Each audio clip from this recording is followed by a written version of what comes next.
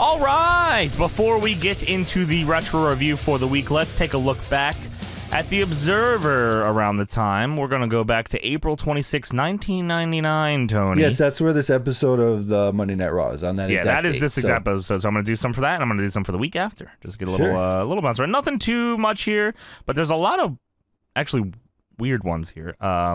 Okay. So, as I said, April 26, 1999 Observer. There have been several bounce checks again over the past 2 weeks, starting a lot of rumors about the company being one step away from the grave. What company do you think this is, Tony? WCW, probably. No, ECW. It is actually ECW, Sean. I'm surprised you didn't go it's immediately. TNA if Brian Alvarez is writing this. It's not. He pre-hated TNA before it existed. Probably. This is ECW, of course. Paul Heyman again met with the wrestlers on April 17th and said that everything would be okay financially in another month. Since he said that before, the confidence in those statements is pretty low, but it doesn't appear that people are looking to leave because of the fear that if they leave now and Heyman winds up in power in WWF or WCW and they pick the company he winds up in and they walked out on him, they'd be buried. WCW was definitely very interested in talking with Heyman about helping book and write television. I don't know how true that is, but that sounds crazy. That doesn't seem right. That doesn't sound fucking right at all. That sounds insane. He probably just lied. He actually just told really Meltzer that. No, I think he probably actually liked WCW. He was just telling all the ECW guys, like, yeah, I hate WCW. Fuck them. Someone offered him a bunch of money, he'd join them. Yeah, probably. God, I would have loved to see how Heyman booked Horace Hogan. That would have been fucking awesome. What the hell? Speaking of Heyman, by the way, Heyman himself said he was very close to accepting a loan from the WWF, and if he doesn't make a video game deal soon, he may be forced into it, but said a deal with Acclaim for a game to come out during the Christmas season that would take the company out of debt, which would include a major advance, and a loan is close to finalization. As we know, they do close a video game deal. They get 2 of them, but then Acclaim kind of gets stuck in the company, and then they owe ECW money, or ECW owes them money, something. All money in ECW really never went hand in hand. So the video game deal helped them, but then it hurt them? Is that what you're telling me? Pretty much, yeah. Like, they made money on the game, but like they also, I think there's a note here after this, maybe on the next week's Observer, about that, so we can get into that after. This is crazy. I don't know if I've ever heard this one. Kevin Nash proposed an idea of a new Horseman group with himself, Lex Luger, Rick Steiner, and Flair with Arn Anderson as a manager. Is this the Millionaires Club that he was pitching back then? Oh, you think that's what that turned into? Maybe, or maybe not. I don't know. I'm just thinking about Bischoff nixed the idea, though. Think the idea, since Luger and Nash have been trying to get Flair out of the picture, was for Nash to be in the Horsemen as world champion and Flair being in the background in his own group. So Nash they were actually going to be Horsemen. Okay. They were going to be the 4 Horsemen, yeah. And Flair was going to be like their manager. Like that's the craziest Horseman I ever heard. Yeah, Nash, Luger, Rick Steiner. Rick Steiner being in there is awesome. I think Rick Steiner is sick, and he'd be kind of like Mongo was in the 4 Horsemen. It'd be awesome. Mongo was sweet. Rick Steiner doing the dog bark in the fucking Horseman's awesome. Speaking of WCW, there was an incident after Thunder where I'm fucking befuddled here. An incident after Thunder where Disco Inferno was riding Hugh Morris, and Arn Anderson got so mad he slapped Disco in the face.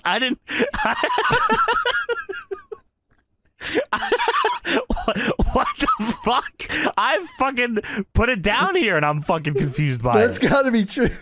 Where Disco Inferno was riding, like, I guess, like piggyback, and Anderson got pissed and smacked Disco in the face. Like, is he riding, like, I'm sure he wasn't fucking him. I mean, he was probably No. I mean, like, if you're riding somebody, like you're giving them a hard time kind of thing. Oh. That might be what I'm talking. Crazy. That was nowhere in my mind. I thought he was. Like, this guy keeps riding me. You know what I mean? Yes. Yeah. Dude. Maybe. I'm so stupid. Unless they're riding their like horse around. Dude, I thought Hugh Morris was on all 4s with Disco Inferno riding him around the building, and Arn Anderson smacked him in the face. That doesn't sound far-fetched. That sounds like a disco thing. You are so smarter than me. I'm assuming that's what they meant, but I like them being on all 4s like a horse. That's absolutely what they meant. Piggyback style around Thunder. Dude,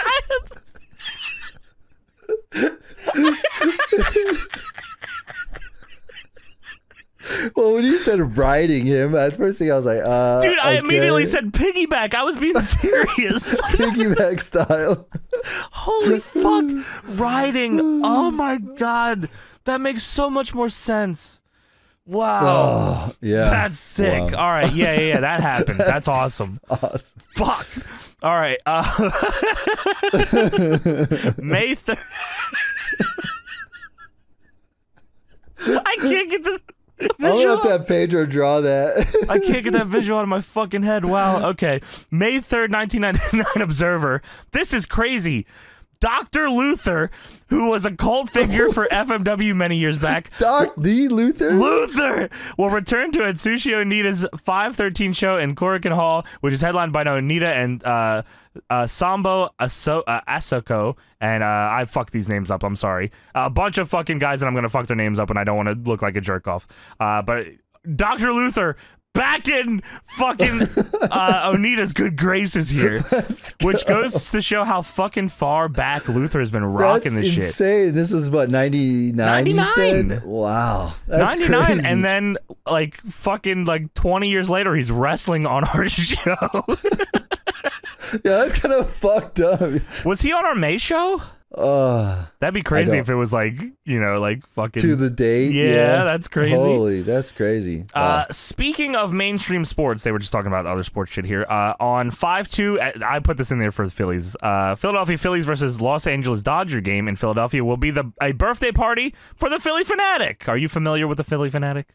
At their mascot? Yeah, the big fucker with the tongue. Oh, okay, yeah. With the gimmick, yeah. Look him Who up. supposedly is a big wrestling fan. I don't know how they got that info.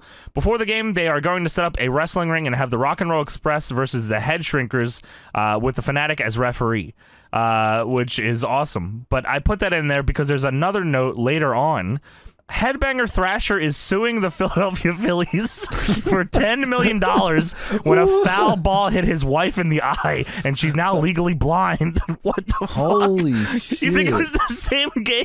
It had to have been, right? Yeah, right? Yeah. Although there Holy. is something on the back of the tickets and in baseball and hockey games with about inherent risk.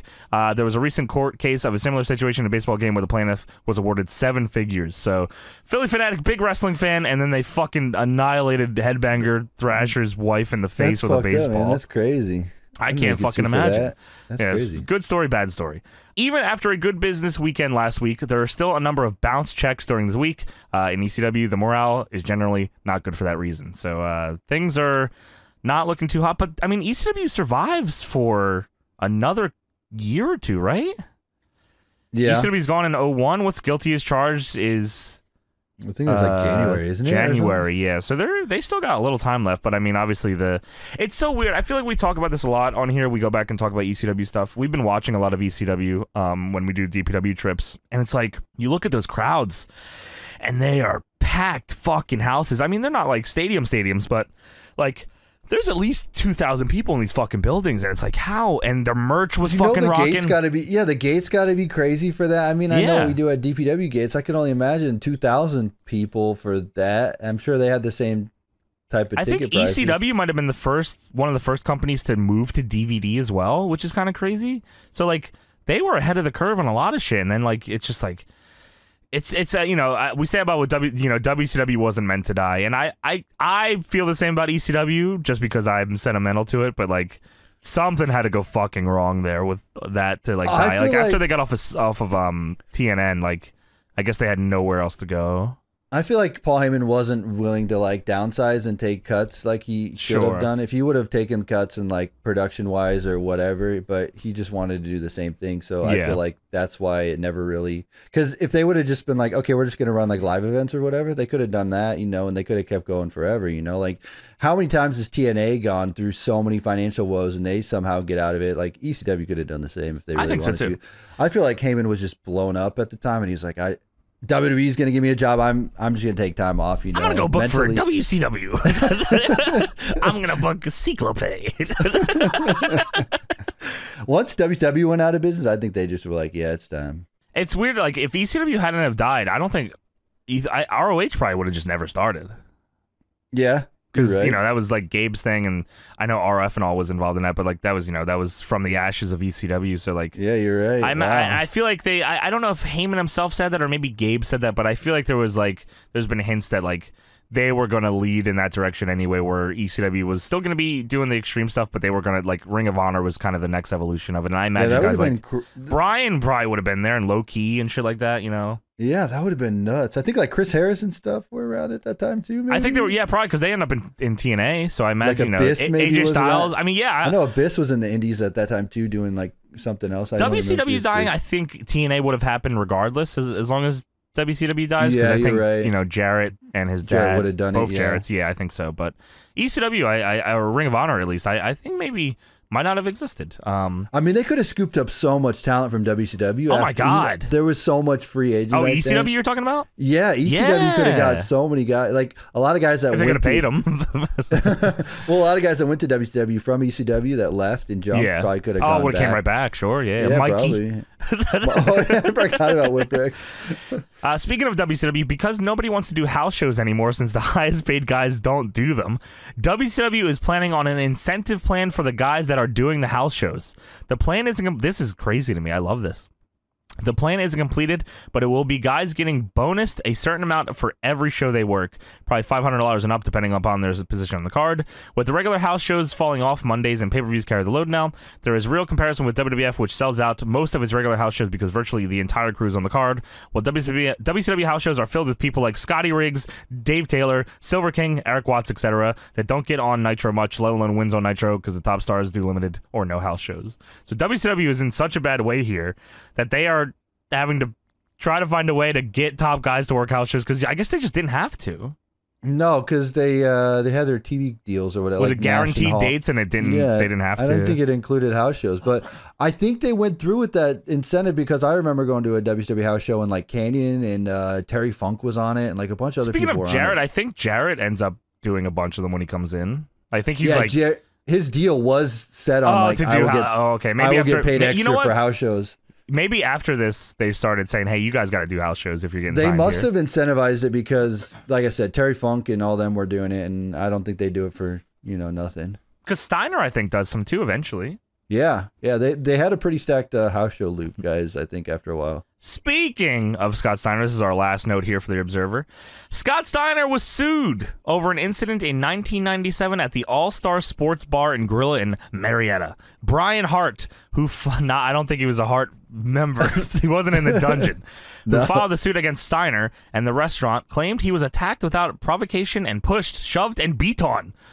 Steiner admits to hitting Hart once in self-defense, and his attorney claimed he was just there eating dinner and got up to protest someone else. His attorney described the incident in the Atlanta Journal-Constitution that a group of people were asked to leave the bar, and instead they were about to jump an assistant manager, and Steiner was one of a group of people involved in the ruckus. Hart suffered a damaged mouth and a kick to the back in the brawl. Steiner was never arrested or charged with anything. The suit claims Steiner was working the bar as a bouncer, which wasn't the case. So Scott Steiner is, even in 97, this is not Big Papa Pump era, so he's like doing tours of Japan at this point probably and shit like that. He's in WCW, but he's beating ass in a bar. He's beating up fucking Mystery Heart members in bars. I mean, it makes sense. I mean, if you go to see, like, there's probably a group of people and Steiner stuck out like a sore thumb, you know what I mean? Think like that mullet he had going on. And stuff maybe. Oh, the mullet. time. That's true. That is very true. Yeah, he was, you could definitely tell Scott Steiner at the time. But that is it for the Observer Notes for this episode. And now let's get into the Retro Review. All right, let's talk about WWF Monday Night Raw from April 26th, 1999. How old were you, Tony? Raw is what? The first war. Were you 42? 3,700 years old. 37? How old were you? 13? Oh, really? Okay. I was 7. Okay, let's go. I was just hitting my primal years as a teenager, This show definitely appealed to me. This definitely appealed to me, Your primal years? Coming into a man, Holy fuck. When you're preteen to teenager, man. Yeah, you're rocking boy-girl parties and all that shit, yeah. You know what I'm talking about, 1999. Were you watching Raw, like, on your own? Or, like, were the boys coming over? Or like... No, I was at home, because I had school and stuff, so I would channel flip. Did you watch all the way? Like, were you allowed to stay up to watch the end of the show? Yeah, I would. I don't think my bedtime was that early. I would flip back and forth. My time, what was it? My time? 10 o'clock it'd get over at my time, 10 p.m. It would end at 11 p.m. for me, but yeah, so it wasn't that bad. You know, I probably didn't go to sleep because I was fired up from Raw, so I probably didn't go to sleep till like midnight, and then I had to be up at like 6 a.m. So really, some stuff just doesn't change. Yeah, I also had a TV in my room as a kid. So I did too. I was watching it on my TV in my room, so I think that's what's going on. I was big channel flip guy as well, going. And I think when Raw ended, I'd turn on Howard Stern until my parents run in, and then I'd turn it off. Me fucking too. What the fuck? Right? Yeah. Papa Blood was huge Howard Stern mark, so like it was cool for me to do it. Yeah, that's funny. Turn on, let me see your ass. Show me your boobies. That's all I remember from Howard Stern. What a weird fucker. He's like he's like a really like.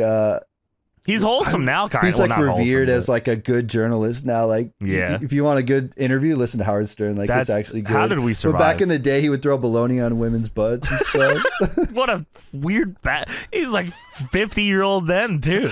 Now it's like he's like the best journalist ever. It's crazy. Great. It's so we crazy. start this Raw off with a cold open, the going over Backlash from the night before, and JR says 3, damn it, 3, as Austin is pinning The Rock, and Shane stops the count because Shane is the special guest referee in the Austin Rock title match here. Yes. This is the Backlash after WrestleMania 15, I believe this was. So Austin won the belt at WrestleMania 15, and he was defending the title here against The Rock, I believe. Yes. So, but they had the Smoking Skull belt. I believe they stole that. So that's what he was trying to fight to get back here. Damn. Okay. Right. Vince comes out after Shane tries to fuck Austin here. Vince comes out and hits Shane with Austin's belt. Austin hits the stunner and beats The Rock to retain the title. Then we go to the back, and Stephanie is in the limo. And driver, you got away from my dad. Driver, away from my dad. Where to, Stephanie? So that is the infamous "Where to, Stephanie" thing from. For some reason, I always remember that being Raw, but I guess it did happen to end the pay-per-view. I keep thinking Raw as well, but I guess they replayed it on Raw many times. Yeah. And Vince was out at the ring, so he didn't see that happen. So we go to live now, and limo arrives with Vince McMahon with a leather briefcase stepping out with the Stooges, which I wrote, "This is Deadlock." Yes, it was always that briefcase. You gotta carry that on that briefcase. What's in that briefcase? What is it? What is it? You know what, Tony? I wanted to ask you if you would do this for me.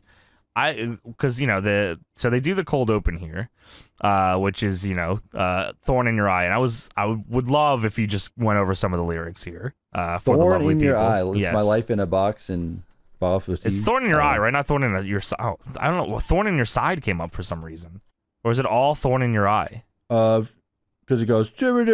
What the hell? It started playing this Apple Music thing. I don't even know. Because it goes. Too much dark. Oh yeah. All right. Read the lyrics if you don't mind. Well, it's my life in a box in front of me, taking junk in my arms and the soul of me. You walk by, eyes can't see me, lying face down. Come on, free your mind. Buy your alibi full time. I'm walking on stones and glass. When I reach out my hand, I know you can't stand me for what I am. But once I had it all your holy things, angels without wings. And then the next one. Where does it say Raw is war? Go. There's still more. Too much dark and not enough sky. Why am I your thorn? Why am I the thorn in your eye? I think that's what you think Raw is war is. Thorn in your eye is the line you think is Raw is war. Raw is war. Why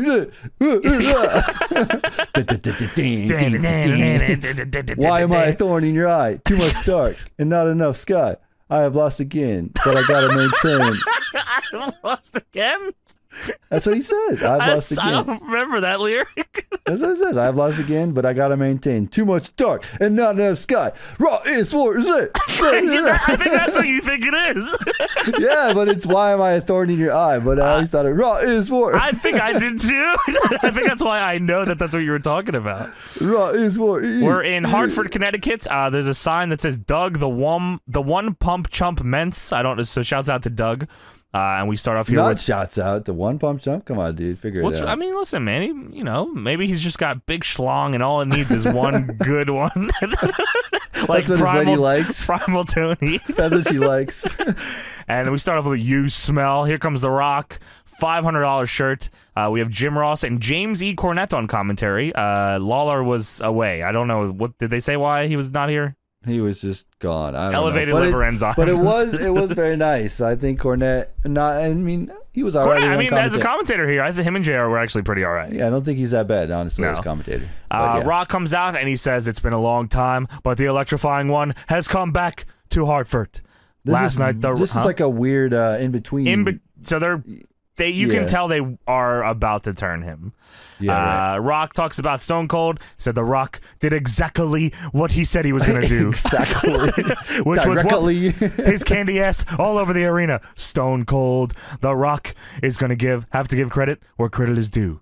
The Rock says, you know what? And then again, Stone Cold, The Rock says you are and forever will be the biggest piece of trailer park trash walking God's green earth. So he couldn't give Austin the nudge, but he, Yeah, got to do what he can here. He said when The Rock's smoke was clear, the millions and millions of The Rock's fans were through chanting his name. And the fans actually start chanting his name. So I guess they're, again, we're rocking here. The Rock still walked out of Backlash, the damn people's champ. But The Rock still has a problem. A 200-pound problem of steaming, stinking monkey crap, and his name is Shane McMahon. Steaming, stinking monkey crap.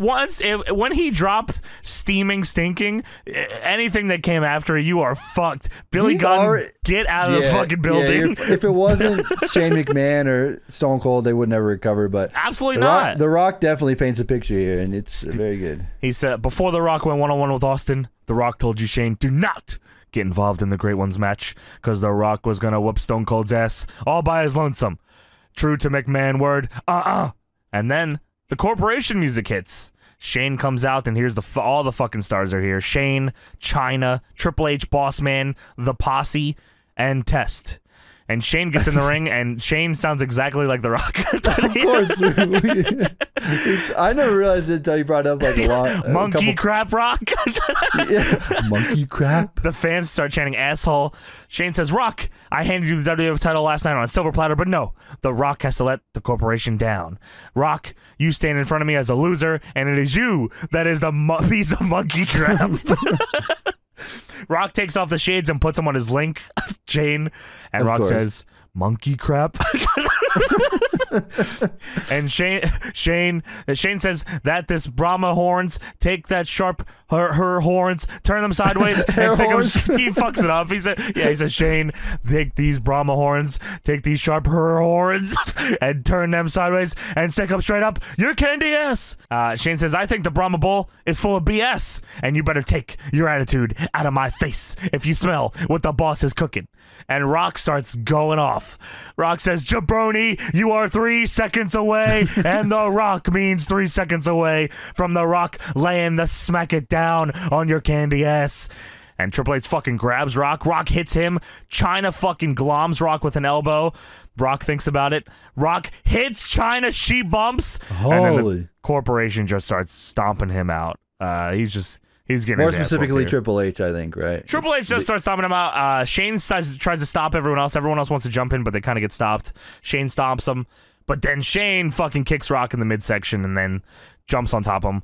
Shane says, Rock, your ass is fired. And they all leave. They all get The out Rock fired from the corporation here. Officially. Wow. So this is beginning. The night he got fired. Wow. Beginning of the Rock turn. Rock gets on the mic and says, Shane, The Rock says if you don't have enough...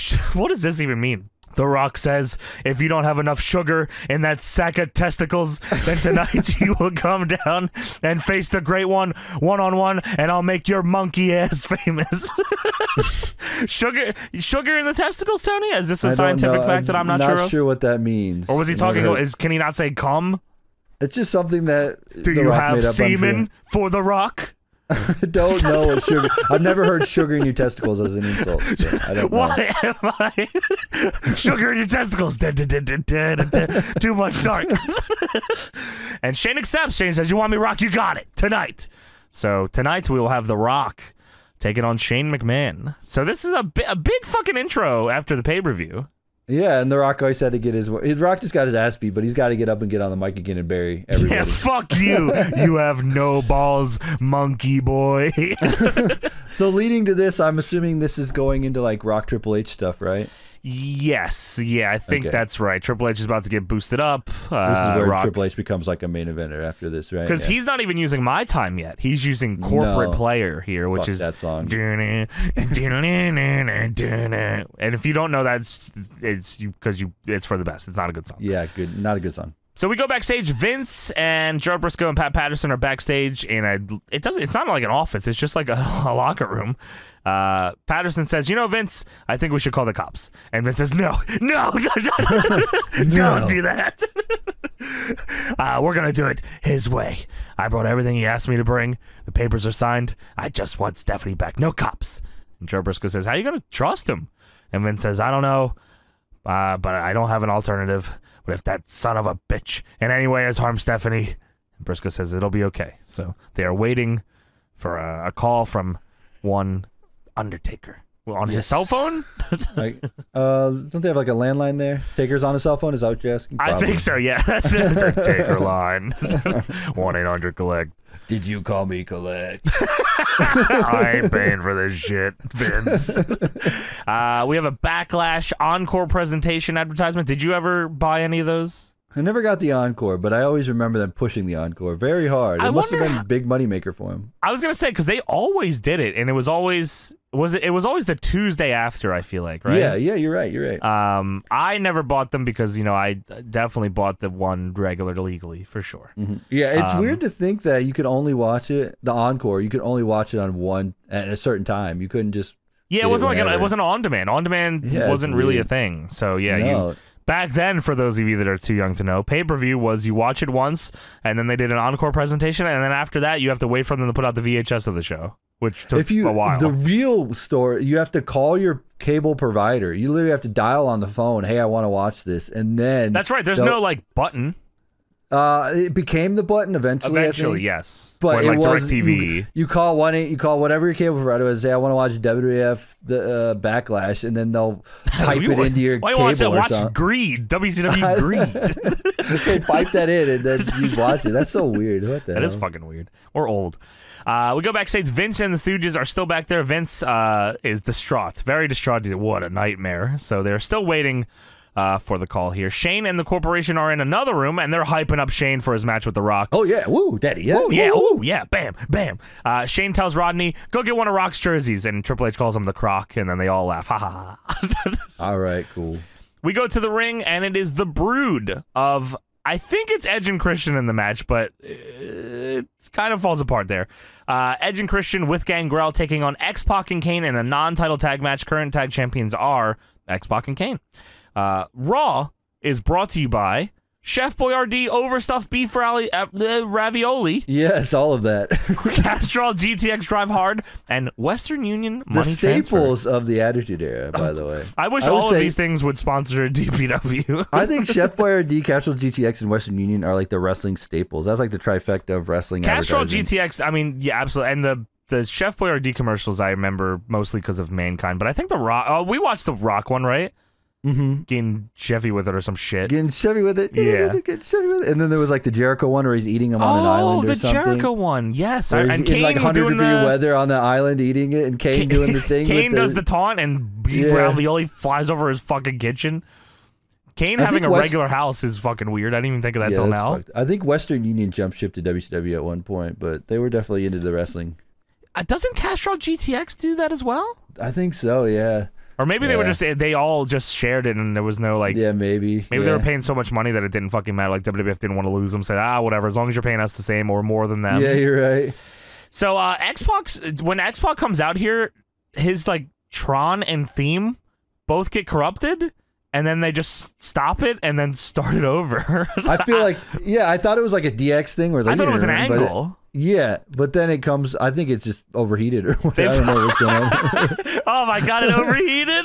Yeah, they had to restart it. You think it was on like just a tape because it wasn't like it could have been CDs at this point, but maybe like they were obviously connected because both the song and the video both get fucked up here. Yeah, I don't know because usually the Tron and the music are separate, but I don't know. Kane comes out here. This is like a wrestling thing that I guess I never really thought that I knew that I loved until like I listened to it here because I've heard it so much. But when commentators or ring announcers say that somebody is close to 7 foot tall instead of because they're not 7 foot tall. I was like, that is like so sick. Like what a carny way to say something like, oh, he's almost 10 feet tall. He's like 8 foot tall. Yeah. I just want him to lie and tell me he's like 7'4" or something. They could have. I mean, I don't know anyone that would lie about being 7'4", but I understand what you're saying. No, I've never heard it. So we get into the match here. Kane, they're rocking back and forth here. Kane hits the Kane clothesline on Edge, and then Gangrel gets into the ring and gets hit with a big boot by Kane. Then Kane throws Edge to the outside and starts whooping Gangrel's ass. The referee is looking at them, watching this. Gangrel's not in this match, right? No, he was. It was Edge and Gangrel were in the match. Oh, Christian's on the outside? Christian was on the outside, but I could see Christian gets in too and takes moves. Yes, you are correct on that. Okay, sure. Yes. Fair enough. But Whatever. I think, whatever, yeah, dude. you're right. Everybody gets involved in this match for sure. But I think it's Edge and Gangrel starting this one off, which is a weird... Because that is weird. Maybe they did that a lot back then in the Brood days, but I don't remember. Well, I think Christian was still considered green at the time. Oh, he was like new to the group or whatever. No, well, I thought. Well, Edge, no, they joined it, but I mean, like as Edge far as like after. a worker. Sure. Right? Okay. I don't sure. know.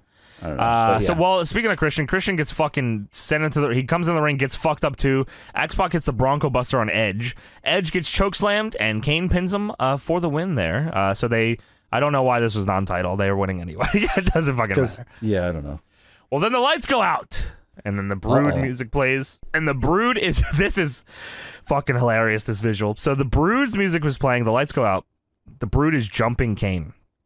The lights are doing like the flickering thing. But you can totally see them there. You can see them whooping Kane's ass. And X-Pac is just sitting on the apron watching. I wrote, all caps, X-Pac, help him, bitch. Fucking hell. X-Pac is just standing there. Eventually, he tries to go back into the ring to get away from it. Edge goes for X-Pac while the lights are still out. X-Pac kicks him and then just gets in the ring.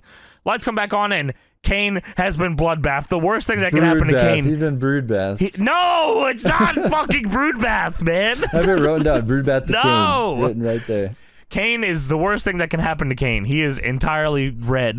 This is horrible. No, just one of his arms, and then the other side of the apron got all fucking red too. How do you miss? You're all on top of him. I don't know. Kane, X-Pac goes out of the ring at this point to check on Kane, but Kane turns around, fucking goozles X-Pac, and chokeslams him over the barricade. Dude, that was crazy. That should that should be like an all-timer spot where he chokes him over the guardrail. That was crazy. Kane is a fucking idiot. Kane couldn't tell 3 people were whooping his ass and figure out what 3 people that might have been. Nah, this is X-Pac. I don't know what X-Pac has 6 arms now, and he beat my ass and bloodied me. Kane used to beat up X-Pac like every week, I feel, so it was just That's normal. true, but Kane didn't realize it was 3 people and also didn't think, the Brood probably does this fucking blood thing. X-Pac was carrying around his bucket of blood all the time. In his ass. Yeah, what the fuck? Whatever, man. So Kane chokeslams X-Pac over the barricade on the concrete. Kane fucking kills him. That's awesome. We go backstage. The Rock is in the locker room. He's just chilling, just hanging out. He's not in his gear. He's in the $500 shirt. He's just hanging out. We go backstage again, and Vince and the Stooges in a different locker room than The Rock, still just waiting. And then the phone rings. But then it goes to commercial. Ooh, cliffhanger. Oh, who was on the phone? We come back, and supposedly all of this happened during the commercial. Because it says moments ago, The Undertaker called... Yeah, the tape machine's still rolling. The Undertaker called Vince McMahon. And Taker says, Vince, you know who this is. Who's that? Who is it? Never heard this before. Stephanie? Is that you, Steph? Vince says, I know who this is. How's Stephanie? And Taker says, she's fine, Vince. In fact, she's real fine. You know what I want. And Vince says, I brought everything you said. He said, you got controlling interest, signed, sealed. Now I want Stephanie back, and I want her back now. Vince was signing over the fucking company. I don't even know if they mentioned this on commentary or what, but he was like signing over controlling interest of the company to The Undertaker here. Sure. Taker says, oh, you planned ahead. I like that. Once I get those documents, Stephanie will be returned to you unharmed. But if you slip up just once, you will never see your precious little girl again. James wanted me to make sure that I noted to everybody. He said, please mention that the Taker on the phone with Vince sounded like you were getting a side quest in Grand Theft Auto. Which is the voice quality and all. It sounded exactly like that. Yeah, you're right. Vince, if you harm her, I'll kill you. And Taker says, that how you talk to your daughter's soulmate? Deliver those documents at 10 p.m. sharp by the loading dock at the Grand Eye Hotel. What the fuck? There's a side quest. Yeah, this is the side quest. At the Grand Eye Hotel. Oh, and I don't want you to just deliver them. I want Steve Austin to bring them to me alone. And Vince says, I can't fucking ask Austin to do that. Dude hates me and he wants me to die. I don't know what happened here. I don't know if Taker didn't hear him, like, say anything. But Taker says, that's your problem, Vince. Your problem. Your problem, not mine. He's like, that's your problem, Vince. But, like, Vince doesn't say anything, so I don't think Taker thinks he heard him. Hey, I'm still here. Your it's problem, not side quest mine. stuff. They left in the extra voice acting lines and everything. Line. And Vince says, hello. And Vince, he slams the phone and says, son of a bitch. That GTA side quest I can't get out of my fucking head now. That is come to the loading dock of the hotel. The loading dock by the hotel, and it's at exactly 10 p.m. Your problem. Hey. Not my problem. Your problem. We go to the ring. Stone Cold's music hits. Michael Cole is in the ring. He intros Stone Cold Steve Austin. Austin comes out in a fucking crazy ass shirt. I don't even know if I recognize this shirt. It's the Stone Cold gym shirt, which is a skull holding a barbell in his mouth. This shirt is awesome. Yeah, this is fucking awesome. He's coming out with the fucking jeans super high as he usually does. Of course, yeah. Barbell in the mouth shirt is awesome. Austin tells Cole, get your ass out of the ring. Austin says, you damn right I overcame all the odds and did exactly what I said I was going to do. As far as The Rock saying he beat my ass, Jesus Christ, son. All you got to do is watch that match and see that Stone Cold Steve Austin on his own beat your sorry ass, and that's all I got to say about that. Vince comes out and he walks the ring. No music here. And Vince says, I didn't mean to interrupt. Well, I guess I did. I'm surprised Austin didn't beat his ass right there. Yeah, right? Gave him a stunner. Vince says, this is not easy for me, but to make a long story short, I need your help. And The Undertaker has my daughter Stephanie, and I need your help. And Austin says, what are you trying to say? Because you ain't making any sense. He very clearly said what he needed to say there, but Vince says, this ain't anything personal. I know you don't like me, and I know you never will. And the feeling is somewhat mutual. And Austin, while he's saying this, Austin's nodding and smiling. Yeah. And Vince says, this is about my daughter Stephanie. He always refers to her as that, my daughter Stephanie. That's always what she is. And Steve, you can help me.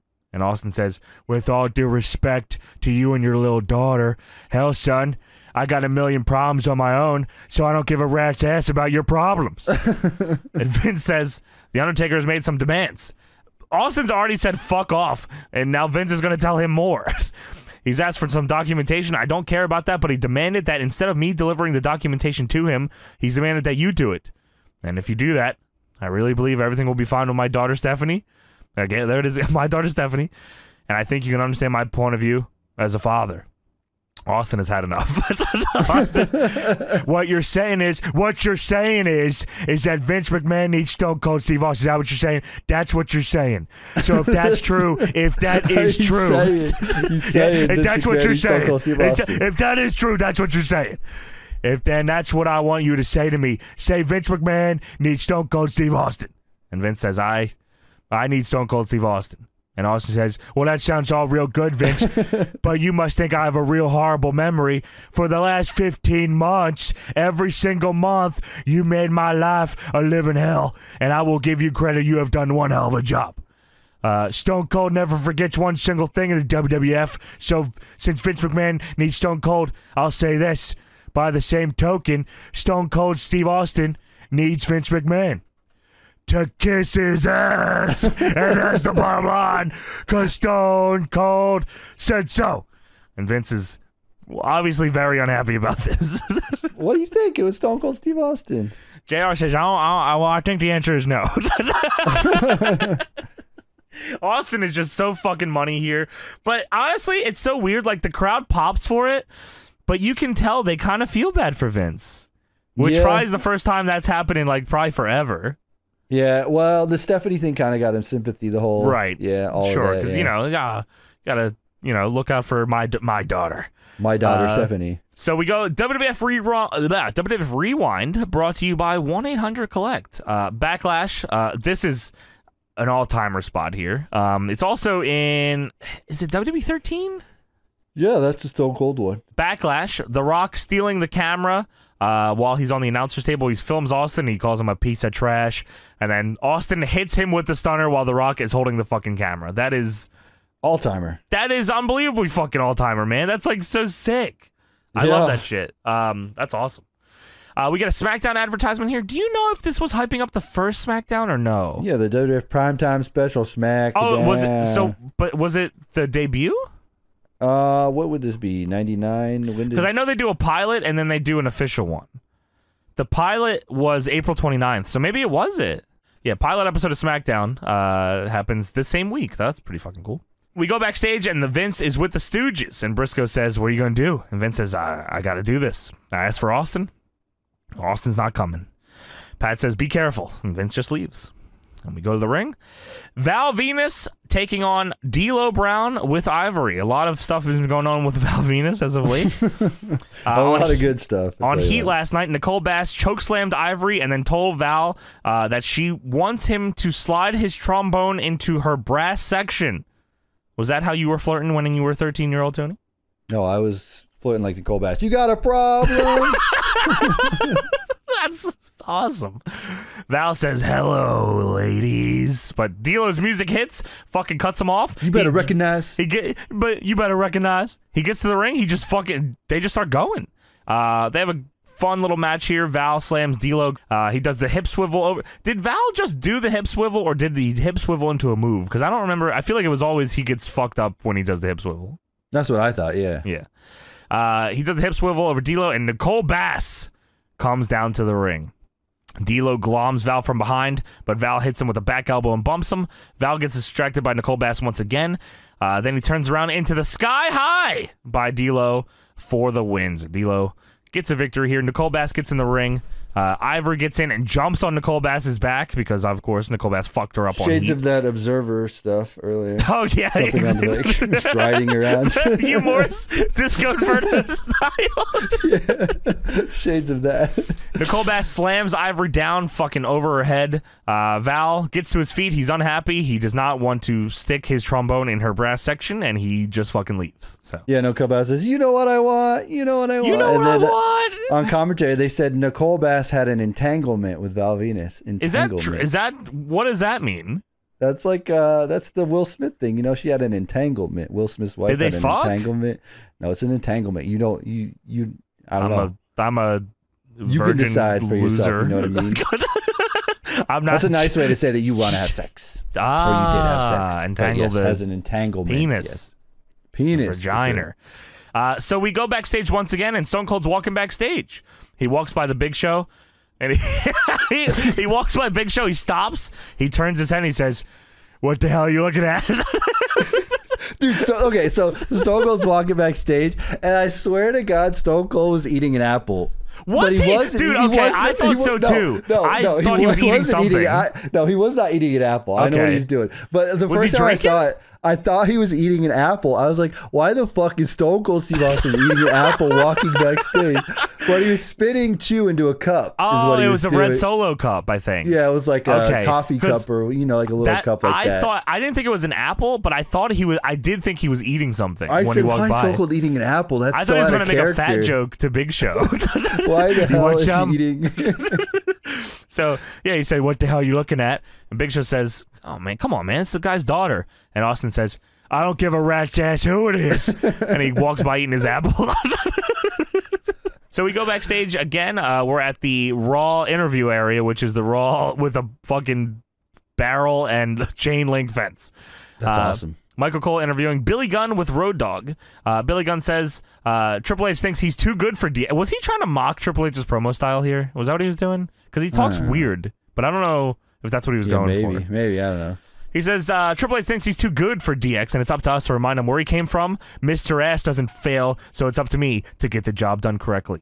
This is like hard push for Mr. Ass era, by the way. I don't think JR calls him Billy Gunn once on commentary. He just he was Mr. Ass for sure. And dude, he looked great here. Like he looked good. Like jacked, man. He is looking crazy, and his work rate is crazy at this time too. Like he's a couple months away from getting buried by The Rock. Yeah, because Rock is earning face here. Did you catch Road Dogg's shirt here? No. I would have to tell you. He also has it when he comes out later. But Road Dogg is wearing a WWF Hotel and Casino Las Vegas t-shirt. Whoa. Did you know this existed? I have. You know what? You know what's weird? I feel like that's not the first time we've talked about that shirt. Maybe Al Snow, or maybe it was just Road Dogg before. Did you talk about it already? But he did it there. Did you know about the Hotel and Casino that they had there? I'll be honest, Tony. I feel like we talked about it, but I mean, it could have been a million episodes ago. Can you tell me more? I don't remember talking about it. It might have been you and a James thing, but maybe. Anyway. I see the shirt here. Yeah, is it the one that says "Cause life is one big crapshoot" on the back? It might. That's a good. That's awesome. I didn't see the back of it, but yeah. So anyway, they were gonna buy a casino, the Debbie Reynolds Hotel and Casino in Vegas, and they paid over $10 million for the property. And Debbie Reynolds was pissed because that was like her stuff, and you know, she wouldn't be able to sing at a WWF Hotel and Casino anymore. So that's where that was. That shirt's crazy. I see the back of it. Yeah, WWF Hotel and Casino Las Vegas on the front, and on the back because life is one big crapshoot. Dude, with Blue Wire, we can we can rebuild WWF Casino. So if you look online, I don't know if you can go on YouTube right now, but while I'm doing this, but there's a there's a video that shows like virtual of what the hotel was going to look like. What?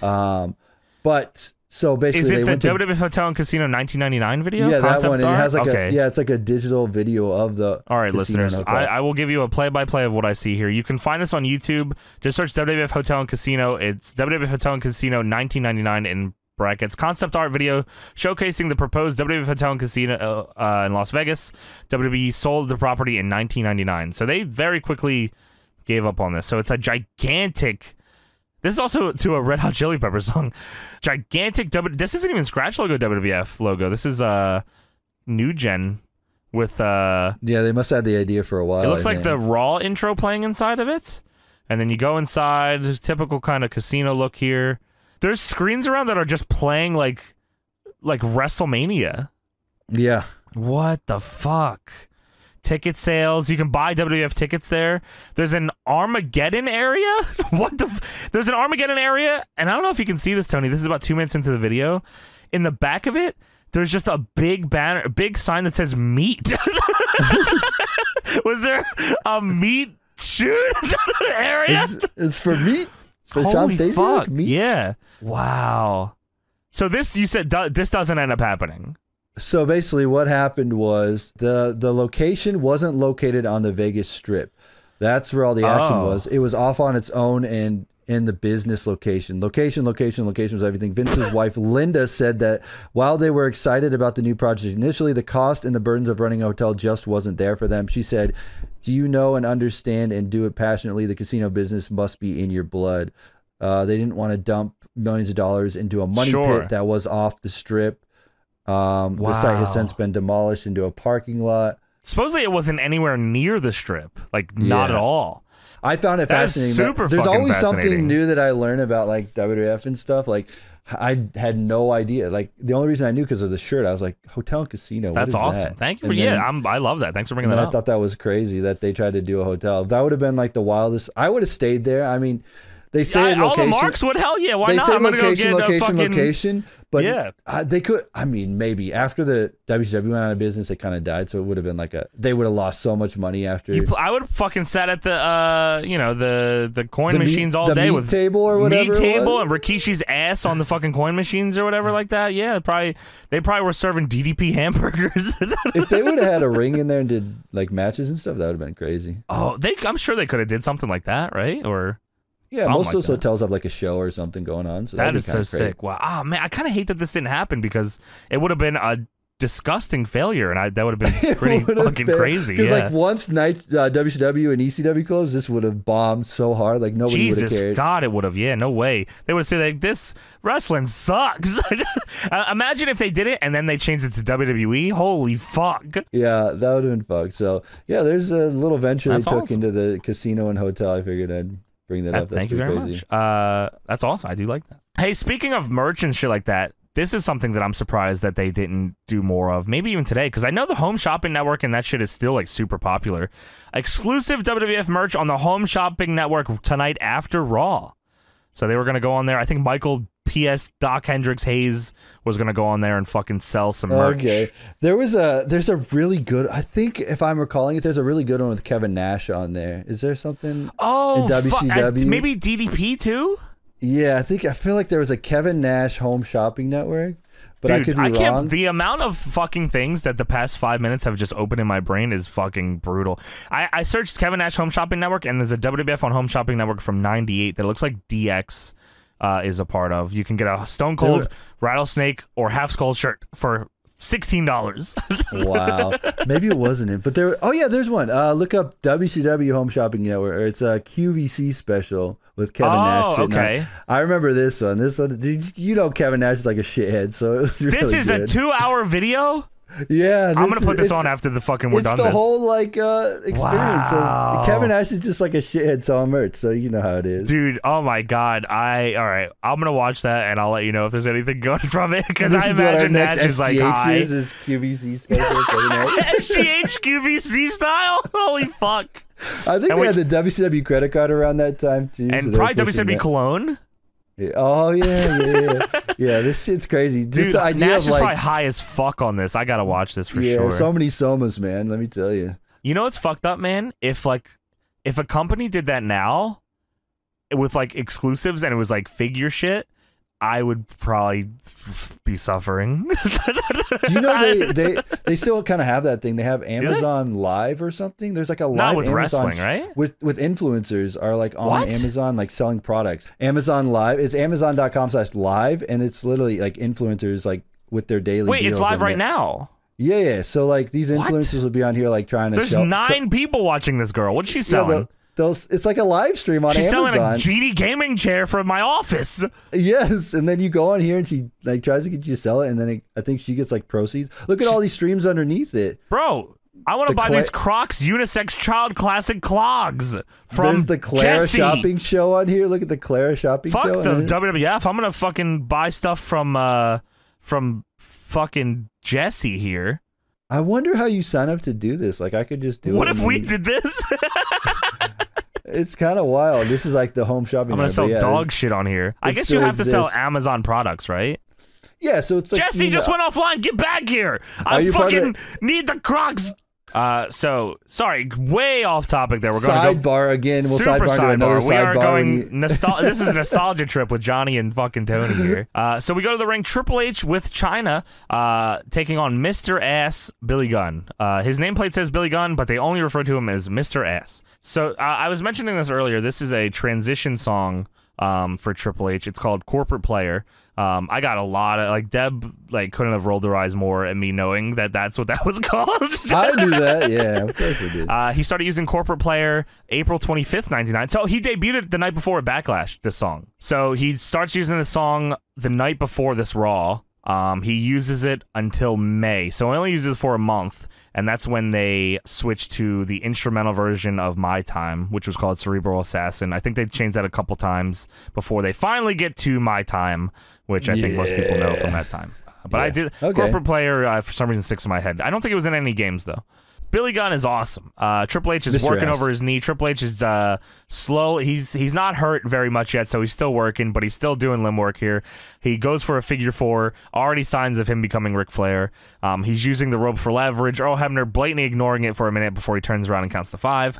Hey, he does the figure 4 pin here. That was cool. Does he? Oh, that's right. He does. Rhodes, You're right. Cody Rhodes. Yeah. Fucking hell. Who did? Oh, Flair just won with that, didn't he? On the gimmick. He did. Fucking hell, man.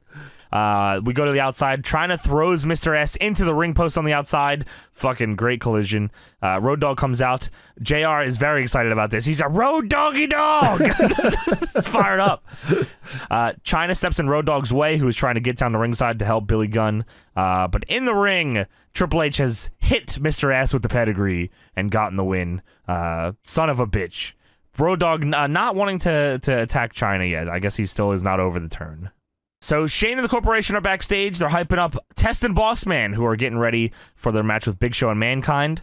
Test leaves, and then before Bossman gets to leave, he grabs him, and he whispers something into his ear. Uh-oh. Not looking good for Test. For those that listen to Deadlock quite often, yes, Test, it's going to happen again. No! Leave him alone, man. We have a Chef Boyardee commercial here. A hunter has killed Mankind and mounted his head on the wall by beef ravioli. This is fucked up. It's not even dead yet. He's still talking. He's still talking. He's mounted to the wall and he's beefy. Have a nice day, beefy. Backstage, X-Pac is angrily looking around for Kane. He's fired up, kicking trash cans. He's kicking. Hey! He's kicking shit all. I need that. Yeah. He says, Kane, motherfucker. He does say that? He is pissed. We go to the ring. It's Mankind and Big Show taking on Test and the Big Boss Man. I thought Mankind had died during the commercial and got mounted to a wall, but I guess that was non-canon. No, also, shout out to our Patreon where you can watch the Mankind Big Show Boiler Room Brawl. Yes! I was going to say that. I forget what number that was, but we did do a Patreon watch this episode on the match that they recap here from Backlash. It's Mankind versus Big Show Boiler Room Brawl. It is way bloodier than any of us expected. It's gnarly and there's glass. It's great. You should definitely fucking watch it. And watch it with us because why not? Last night on Heat, Test accidentally cost Bossman a match against Kane, and then Bossman on purpose hit Test in the back of the head with a nightstick and made him lose the Viscera. Viscera also beats Test with a pile driver. What the fuck? I don't remember that being his finish in any of the games. No, it's a splash, right? That's all. They were just trying to injure Test and get him out of the company. Get out of our company! Get out of here! So in this matchup here, Bossman doesn't seem too concerned about tagging in Test. Eventually, he tags himself in after he gloms Mankind from behind. Big Show gets tagged in. Bossman gets his ass whooped here, just pillar to post. Bossman makes the tag to Test. Big Show brings him in the hard way. Big Show then goes to chokeslam Test, but then Bossman gets in and low blows Big Show, and the referee could not give a fuck. Why? I don't know. Ref's discretion at the time. Super ref's discretion.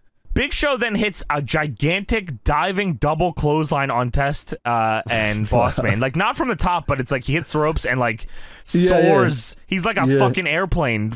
This is crazy how this looks. He's gigantic, and he's still in rockin' shape here, so he's still flying all over the place. Dude, he looks yoked out of his mind here. When he walks down, he's just fucking jacked. Holy shit. It's actually, I mean, it's a shame, man, because I feel like if Big Show came in and everyone was cool and he didn't have WCW stink on him, you could easily bring him in the same way that he was brought into WCW and just give him the strap right the fuck away. Yeah, I mean, like, you're right. Austin is so fucking over, so, like, giving Austin the belt at Mania makes a lot of sense. But fucking, you know, Big Show comes in, Big Show comes in before Mania, so I guess, you know, he wouldn't have had too long of a run, but, like, he could have fucking killed Austin and had it for a few months, and then Austin gets it up on him. Like, Big Show is awesome here. He's fucking working, but everyone hated WCW, and then they stick him with Undertaker. Yeah, you got to learn the ropes. He's got to go under the. He's got to go under the learning tree. You got to go into the desert. The learning tree. Go to the desert. Not the learning tree. No. Yeah, you had to go to the learning tree. Shit. Bossman throws Test into a choke slam because he says "fuck off." Big Show throws Test to the side because Big Show says "fuck off." I'm not going to hit him with that. I want to hit you with that. He chases after Bossman. Meanwhile, Mankind DDTs Test. Big Show chases Bossman around the ring while Mankind puts Mr. Sacco on Test, which was not just Mr. Sacco, but it was Mankind face on Mr. Sacco, which I thought was weird. And James E. Cornette commits to this one. He's like, that sock is bloody from last night. Oh. But it's not. It's not. It was a fresh one. He didn't have the face on it, did he? It was the face, but he thought it was blood because it looked kind of bloody. Okay. And then they show the face. He's like, yeah, that stinking bloody sock he had on last night. He just commits to the bit because he knew he messed up. But yeah, it was definitely weird. So Mankind hits him with puts him in the Mr. Sacco and gets the win. Bossman gets in the ring with a nightstick and argues with Test after the match. Test and Bossman get face to face. They're arguing. Test goes to walk away, but Bossman grabs him. He says, "You fucking get back here." Test turns around and fucking decks Bossman, which of course means that Bossman has to get up and fucking hit Test in the back of the head with the nightstick. God damn it! Leave Test alone! Leave Test alone! Why? You can't catch a break, man. Test is screwed. This is You might be able to pinpoint this as the beginning of the end for Test. Hey, he gets immunity from the Alliance, okay? So there's that. Great. He can never be fired. They fire him anyway. Even though he does, yeah. We go backstage, and Vince is in the parking lot by the loading bay at the hotel. Yeah. Austin sees that Vince is standing there on the TV and just walks by eating an apple. Except the TV cuts to a picture of Austin because it's live. Austin has a special feed of it backstage where it's not him, it's Vince. So and then it cuts to like, then the cameraman hides so he doesn't show the TV. It's pretty good. We go to I was confused at first. This is a Stone Cold hype video, but it turns out it's just an advertisement for his t-shirt. Yes, the only game is his game. The only rules are his rules. It's the Stone Cold shirt with the snake hands. I love it. That shirt is fucking crazy. I don't think I ever strike owned now that while one. the venom is hot. $25 plus $6 shipping and handling for that shirt, and they blurred out the number, but they kept the PO box information. I wonder if you could still send in for it. You think if we send something to them and say, "Hey, can you send something back?" that they would send something? What if I sent in, like, wrote a check because they say you can send in checks. If I sent a check. And I wrote like the line on it, the Stone Cold Venom shirt or whatever. Can you send it? Oh my God. You want to try it? We should try it. We should do like a little thing. Yeah, where you send in I'm going to write a $25. What is it? Plus shipping and handling? I don't know. It's $25 plus $6 shipping and handling. Yes. All right, I'll send him a But what was $25 then that it is now? It would be more, right? Now? Yeah. I don't know. What do they sell shirts on WWE Shop right now? $25 supposedly is $44 now, Tony. Well, the Tribal Chief Acknowledge Your Daddy shirt that they just released is $27.99. So yeah, but Stone Cold in '99 is different than Roman Reigns 2022. So that's all. No, Acknowledge Your Daddy, bro. So $44 and $6 in 1999 was like $10. So you have to send about $55 here, Tony, for this shirt. Okay. All right, we'll try it out. I'll send a check. $55. P.O. Box. So we go backstage. X-Pac is still rampaging through the backstage. He's looking for Kane. He still can't find him. Kane. He's looking for Kane. Motherfucker. All the while, hardcore Bob Holly is stomping out Al Snow at the interview area. He's just whooping his ass, beating him with a pipe. This is a guy who likes to be hard. He calls himself hardcore. Yeah, I think this is just a transition. He calls himself hardcore. So hardcore Bob Holly's beating Al Snow with a pipe. He throws him into the barrels in the interview set, and then he grabs head. And he puts it in Al Snow's face, and he says, "You'll get this back when you get my hardcore title shot." So I guess we're building up to the hardcore title match with Al Snow and Bob Holly for the 15th time. Yeah, I can't remember which one it is. They've had a million of them. If things didn't get fucking weird as it is here, we go to a video package here, or a promo, you could say. And it is a black and white shot outside of a home. You think, does this look like your home? Growing up, Tony? Nice white picket fence. Didn't have the white picket fence. No, I had no fence. I barely had doors. No doors on my house. Wow, okay. And I believe, if I'm not wrong, the mailbox said Cleavage. Is that right? Yes, Cleavage was the last name of this character. So we go into this home, and it is what you all might recognize as Headbanger Mosh. Sitting at a table, or Chaz, some of you may know him as. But here, he is Beaver Cleavage. And Beaver Cleavage is there. He's got a little hat on. He is a grown man, but they're playing him as a child here. He's eating cereal, and he spits the cereal out. And he says, "This cereal sucks. I can't eat this. It's dry. Mom!" Yes. And then a woman comes in, very large Hammerhammers. Beautiful lady. She comes in, and please, I need you to tell me that I'm wrong, because I swear I fucking heard this wrong. Does she say, "Does Mother's little hairy beaver want some of Mother's milk?" She does say that. Okay. That's fucking horrible, man. Does Mom's pussy want some ditties? They couldn't even do stepbro or stepsis. No, man, that wasn't in yet. This is full fuck your mother. Fuck your mother. Dude, what the fuck? How long? I need to know more about Beaver Cleavage. Not very long. We have not talked about Beaver Cleavage on this show at all. It is not very long. It was Does he work? It was a Vince Russo, Ed Ferrara idea. Here we go. After Thrasher suffered a knee injury in May '99, Warrington, who is Mosh or Chaz, was renamed Beaver Cleavage, a reference to the TV series Leave It to Beaver. He appeared in black and white vignettes with his quote-unquote mother, the voluptuous Mrs. Cleavage. Wait, who was Mrs. Cleavage? This is she's like a worker. Okay. She also was known as Mariana was her name. She was Canadian. So she is Mrs. Cleavage, and the two would exchange sexual innuendos. For example, Mrs. Cleavage would offer Beaver some of mother's milk when he complained that his cereal was dry. That is the exact one we just had here. The gimmick was quickly scrapped via a worked shoot promo in which Chaz supposedly gave up on the character and retailered. Okay. Right. So on June 28th, now calling himself Chaz, ridiculed the Beaver Cleavage gimmick and identified Mrs. Cleavage as his girlfriend, Mariana, in a shoot-style interview. And then they feuded with Meat. And then he leaves Mariana on SmackDown, and she begged him to take her back throughout the night. And then the woman came out. They did a black eye angle, and then he got beat up by a bunch of wrestlers while denying that he did anything wrong.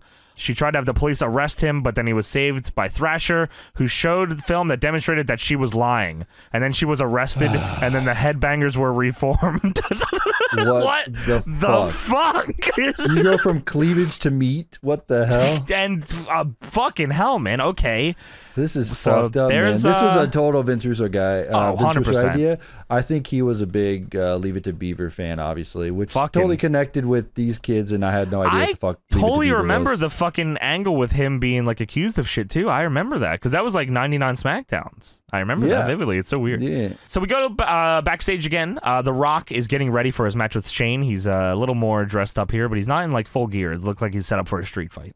Yeah, and then he hawks a big ass legal. Yeah, what the fuck? We have Jeff Jarrett with Deborah taking on the Godfather, which this is originally a non-title matchup. Godfather is current Intercontinental Champion. The Hoes come out with the IC title, which is awesome. I thought that was the best thing ever that she was carrying that. Not only does he come out to do the fake pop with them, but they also have his belt. That's great. Godfather does his intro. Jeff Jarrett then gets on the mic and says, "I don't know who you think you are, pimp and hose. I don't know who you think you are." But when a two-time IC when a two-time IC champ has a match with the current IC champion and it isn't a title match, that pisses me off. Well, Huggy Bear, you say you're all that, and you say pimping ain't easy. Well, defending that title ain't easy either. Tonight, let's find out how hung you are, pimp. Put up the title for grabs. And Godfather agrees. He says, well, if you want a shot at the title, it's fine with me. But if I win, then Deborah's got to come aboard the hoe train and be one of the Godfather's finest hoes. And gets big fucking pop. And Jarrett fucking agrees. He's like, all right, whatever. Yeah, let's go. Let's go. Godfather's outfit is crazy here. He works the whole match with his shirt on. It's like a blue shirt with the white. It's not usual. Like usually he comes out with the vest and then takes it off and works. But this is like a blue silky fucking shirt here, and he just works the whole match in it.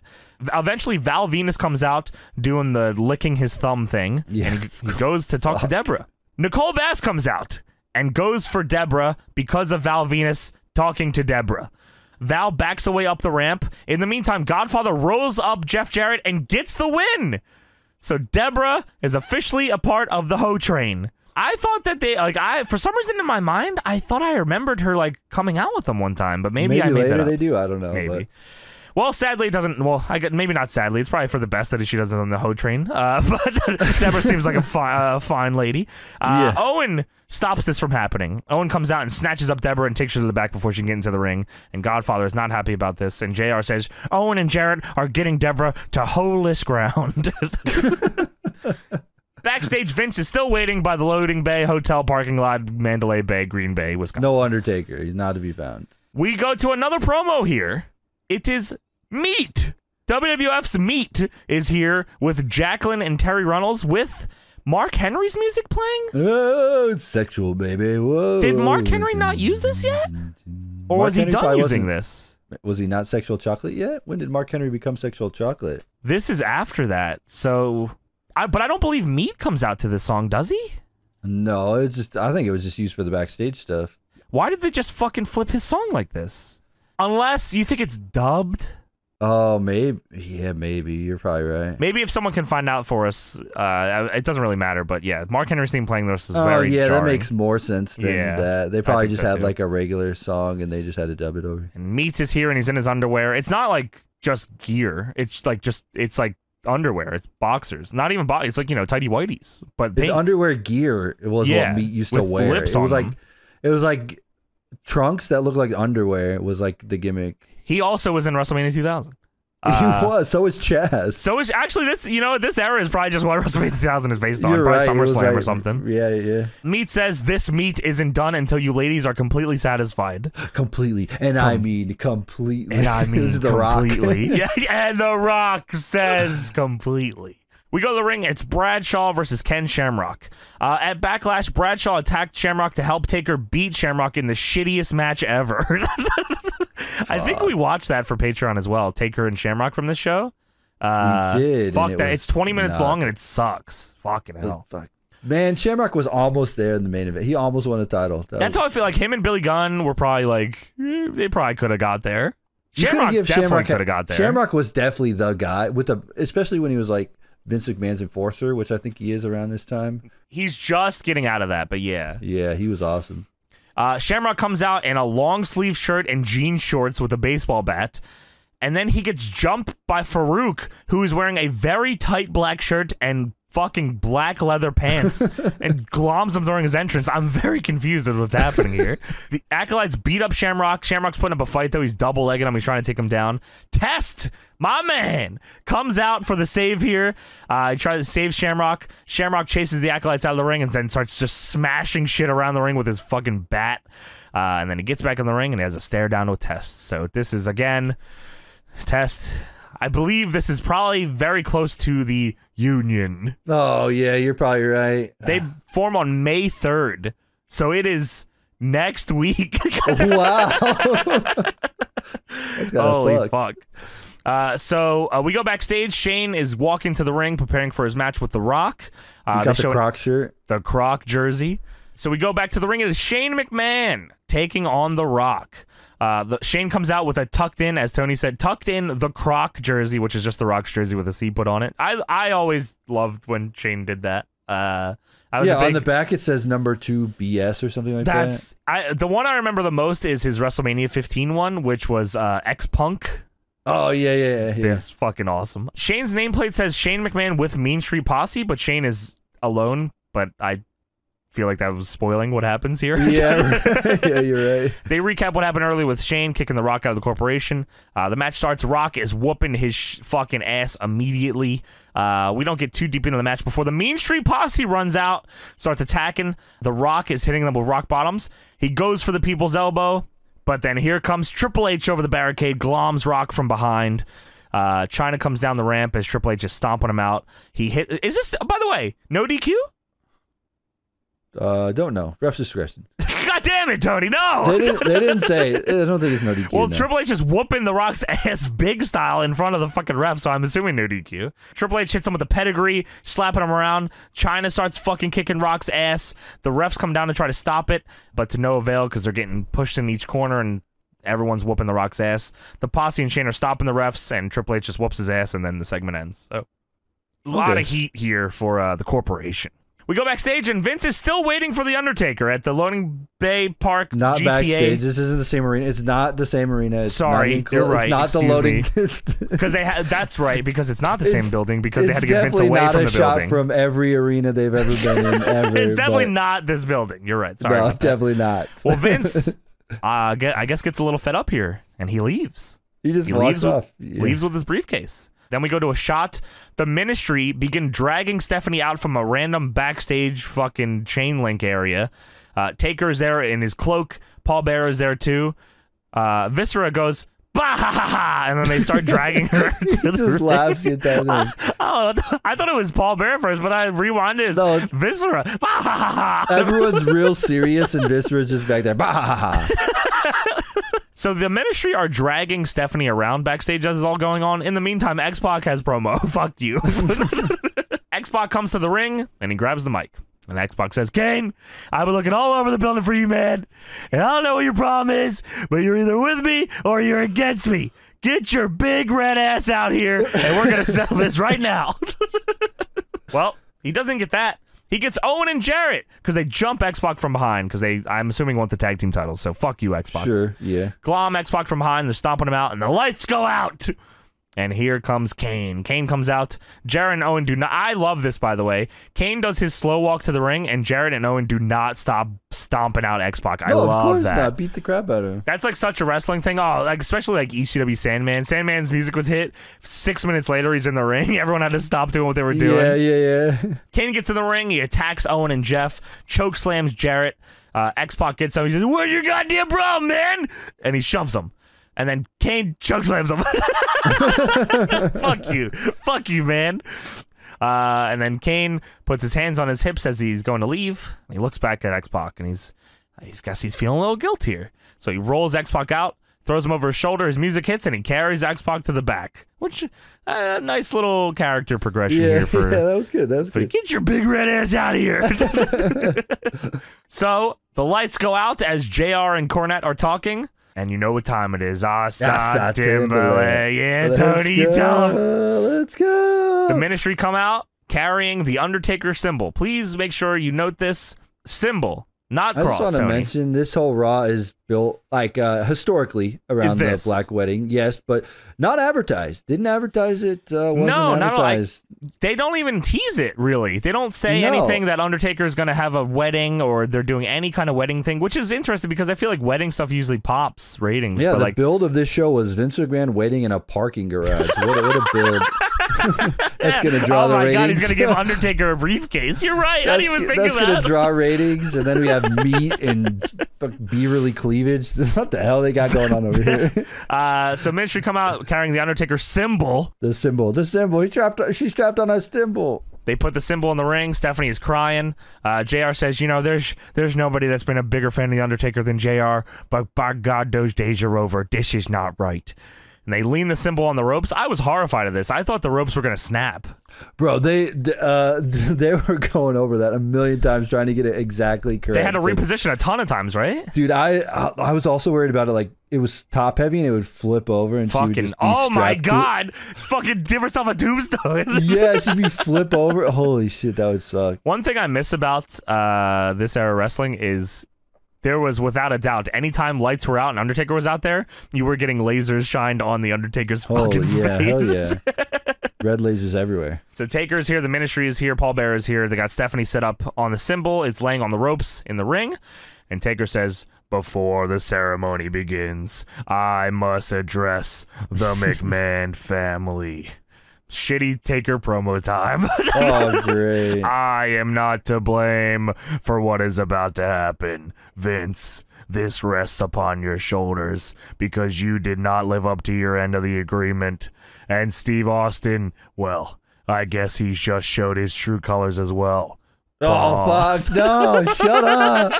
You could have ended it. Shut the fuck up. You should just edit it with "you did not live up to your agreement." That was it. Stone Cold, that's to find the learning Paul, let the ceremony begin. Undertaker's music is playing during all of this, by the way. Which is kind of cool. It's kind of it is kind of cool. It's a little weird feeling. Stephanie screaming no.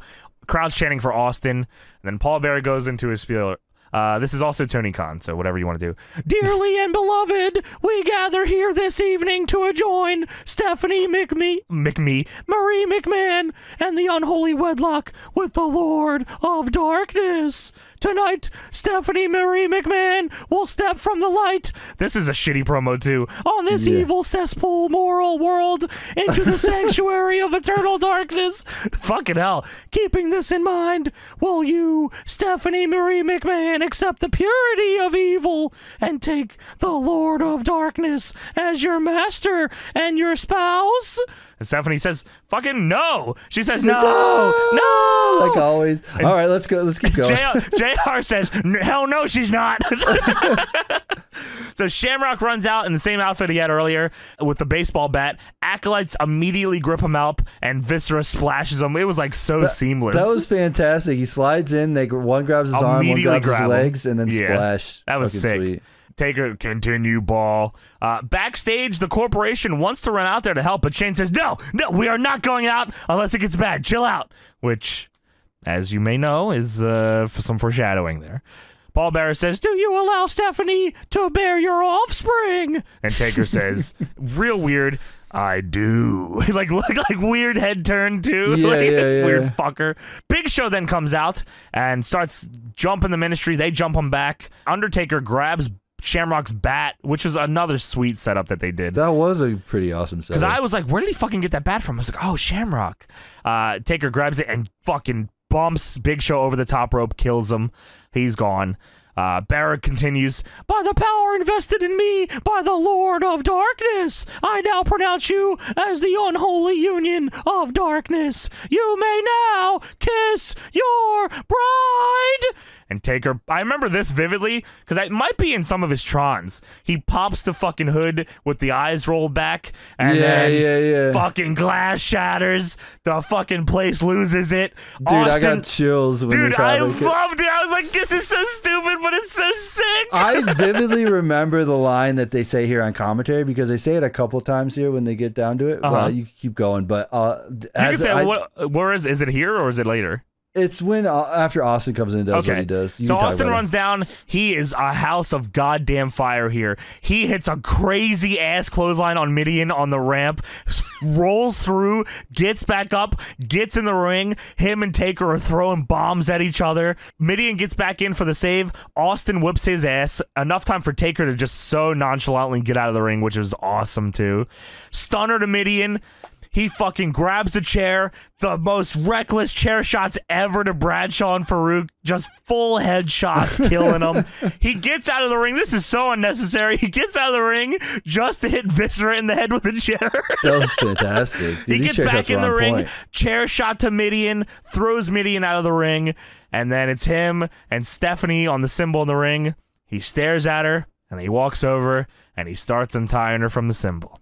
And this is where they say on commentary, they go, I think Cornette starts with it, but then Jim Ross takes over. That's why I always remember Jarrett's version of it. He goes, he didn't do it for the love of Vince McMahon. He did it because it was the right thing. It was the right thing, yes! And I forgot, And then JR goes, he did it because it was the right thing to do. And I always remember that line. They probably played it like a million times recapping this, but... It's so crazy, like as silly as it is, like I love this.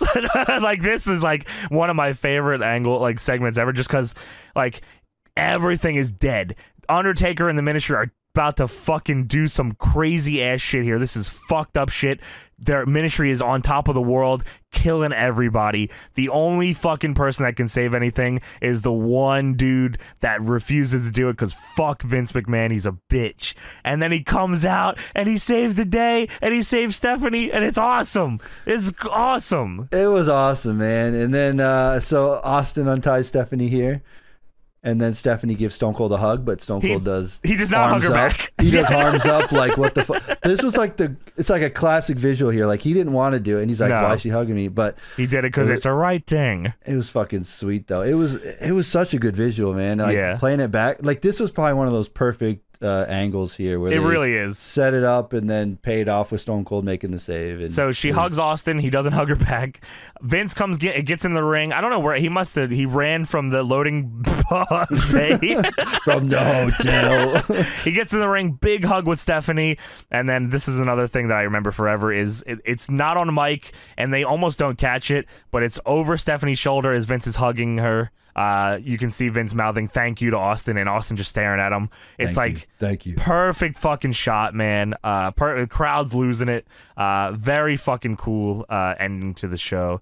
And I think, if I'm not mistaken, they didn't have it here, but so I don't know where I saw this, but I know there's a post show here where Austin is drinking beer and surfing on the symbol.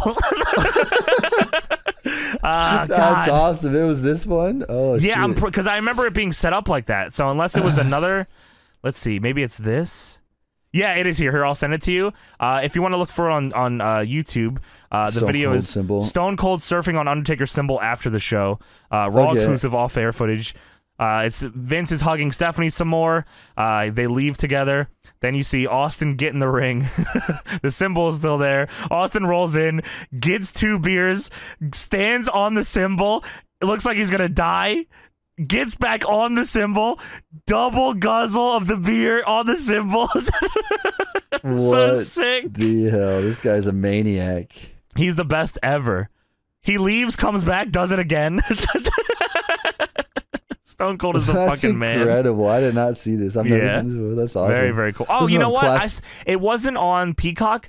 I remember this because they showed it on WWE 24/7, I think. Oh, okay. Yeah, it says Classics on Demand. Yeah. Wow. But fucking, this is extremely Attitude Era show. Like, very Attitude Era. I don't even know if I can tell you what was missing. You got The Rock, you got DX, you got the Corporation, you got the Ministry, you got Austin. You got bullshit, Meat and Beaver Cleavage. Beaver Cleavage, Mr. Ass. You got all the hoes. This is like, you got Deborah. You got it all. Extremely Attitude Era. Yeah. So it's, I don't know. I can't say if I liked or disliked the episode. It's an all-timer ending angle, so I'll give that. I love that. The build up to the ending was satisfying, so I think so too. It is funny that how you put it though, is that the build up to the show, they didn't tell anybody what it was. It was just Vince in a fucking if you went in knowing like, what is the tagline for this? Oh, I guess it's like Fallout from Backlash, I guess. Yeah, pretty much. Yeah, that would get people to tune in. But if you tuned in like on hour 2, what the fuck is happening here?